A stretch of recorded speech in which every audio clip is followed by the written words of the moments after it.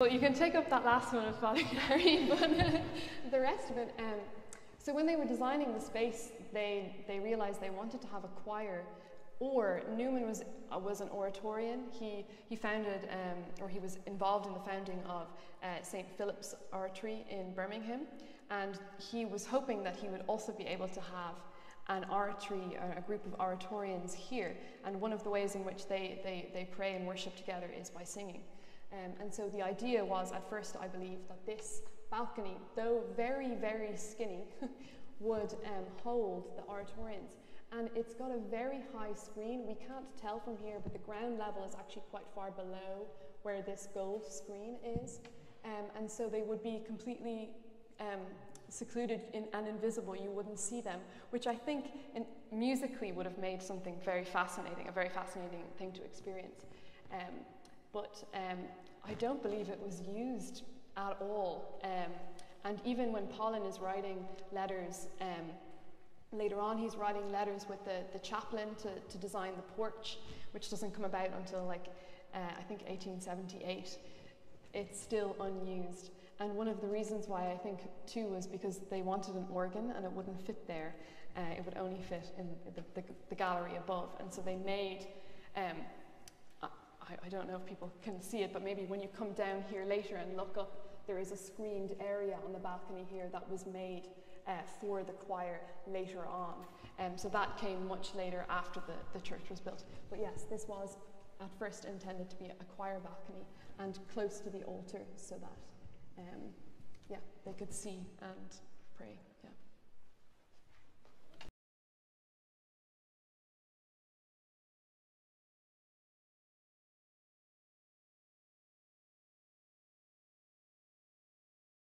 I find that very interesting, especially the dialogue between past and present, because I suppose we're now in 2022 and 2006 has become part of the historic fabric.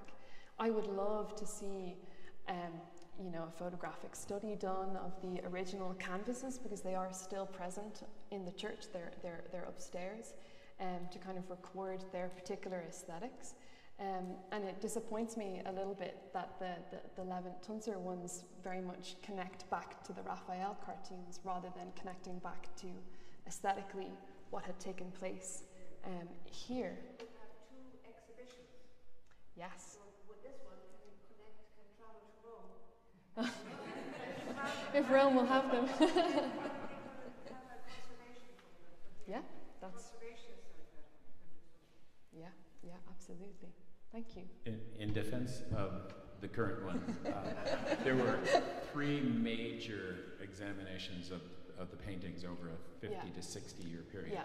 Each time was coming to that they're not really salvageable. Now there has been at Hampstead Heath a similar kind of problem, and they did do recovery of some very significant paintings at some extreme cost. It is a question whether they were actually repainted or not, and essentially. And then how much money do you put into what is essentially not a very good painting? So not in terms of what its effect is in the church and all of that. That's a whole different question. Yeah. But they're not actually all that. They're not that good to begin with. They were meant to be viewed that far away. Yeah.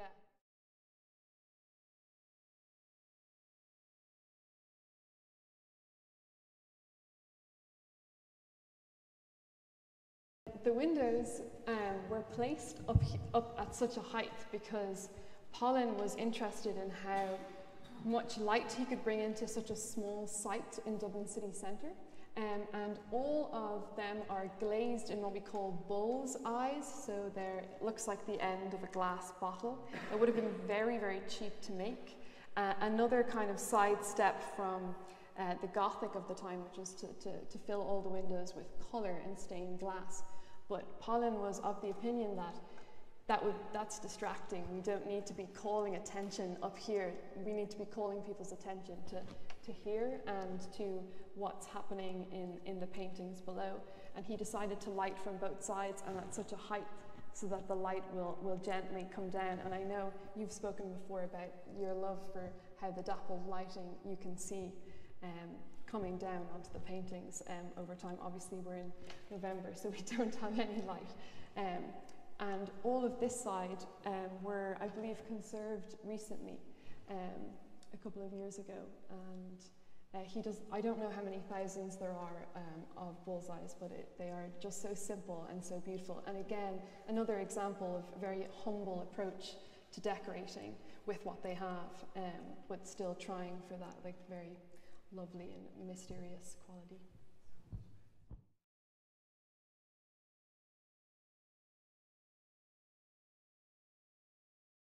I think I said to Father Gary when he first asked me, you know, I'm going to say all the things I don't like.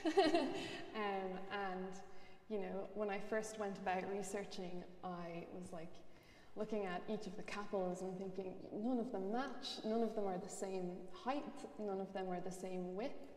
You can tell almost the individuality of each craftsman working on them. The kind of, the way in which nothing really matches was the thing that bothered me the most. But over time, I think that's the thing that has ended up making me enjoy it even more. How each of the capitals aren't necessarily matching, and that's a reflection of the individual craftsman as well. Like even directly behind you, Sammy, the column that you have behind you has some lovely designs on the top of the capital that aren't present on any of the other capitals in that art. They decided to have these little dentures in it. And I don't know, maybe they decided it didn't look good, so they didn't apply it to any of the other ones.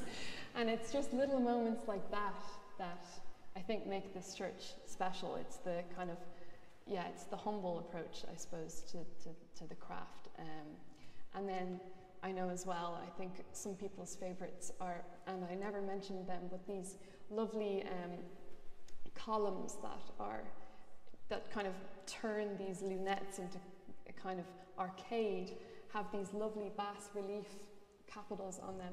And I would invite you to do a procession through the church, because as you come down the side aisles here, the story of the bird changes in the capital. And so they are themselves telling a little bit of a story. And so, yeah, there are a lot of very wonderful and very disconnected and unmatching details in this church, and I think is one of the reasons why I like it so much. Yeah.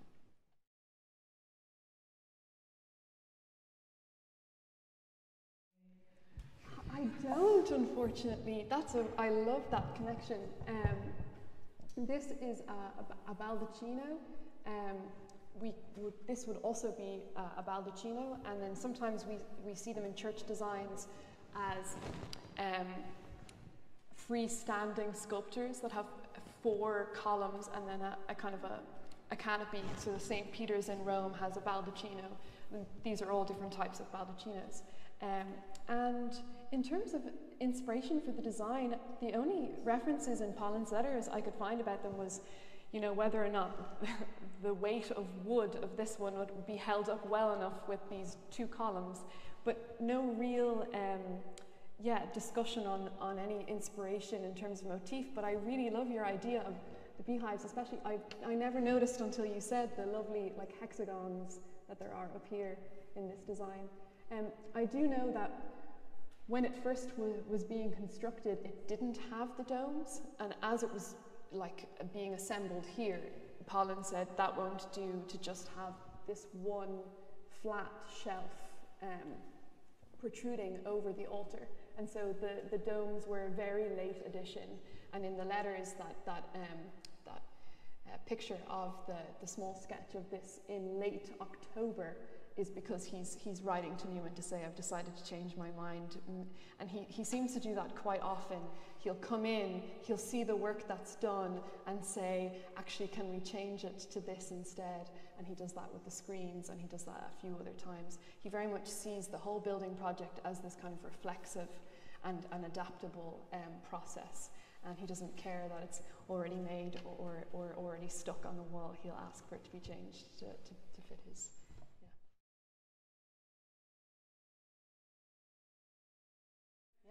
And Newman was the founding rector of the university, and as such he decided that what he needed for a Catholic university at its centre was a chapel. a place specifically that not only could be a place to preach and to obviously gather together and have mass, but also be a place where the students could come and graduate out of. So he saw it very much as a place that was both for the ritual of the faith as well as kind of slightly more civic maybe qualities of graduating from a university. And he wanted a space that could hold enough people and do that well. And so I suppose it's in his kind of capacity as the founder and rector that he was able to do that. And the money, he had some money, and again, I'm not a Newman scholar, and I'm sure there are many people here who can tell the story better than I can, but Newman had some money that had been given to him, subscribers from all over the world really, to assist him in a law trial he was a part of. He had been, I believe, sued for blasphemy, I believe, no, libel? Defamation suit. And he needed help in that famous trial, the Keeley trial, and people from all over supported him through that, and he had an excess kitty of money from that and decided to apply that to here. He got some money from individual donors. One man donated money and he decided to use it as all of it for the marble of the altar. So if that donor hadn't come forward, the rest of the altar would probably be wood also. And then a lovely lady also came forward and gave money towards the paintings specifically, and everything else he went into debt personally to fund.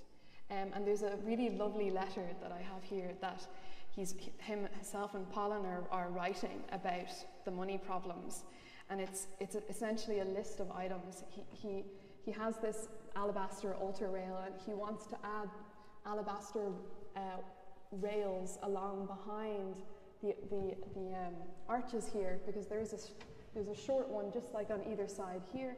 He wanted to have one going back, but he said, I have no money for that, so put a curtain there. And he also realized that he wanted to have some marble on the altar. He had no money for that. So it's just a list of 14 things, and he just says dispense with it each time. And that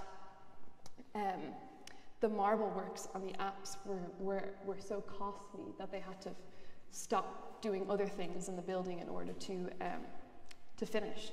And one of the choices they had to make was, do we put marble on the floor here on the altar, or do we put marble on the back of the vertical part of the altar here? They had finished the side parts, but not the back with all of the little precious stones in it. And they had to make a choice whether to finish that in the kind of painted wood marble or put marble on the floor, and they decided to put marble. I think a good decision. They decided to put marble on the back of the altar, but very much the whole process was a give and take in that sort of way. And yeah, I think it was supposed to cost about £3,000 to begin with, and ended up costing just about £6,000, so twice the amount. Yeah, it took him about 10 years to come back out of that debt, and the university eventually bought the land and bought the church from him, and so he was able to make even on it.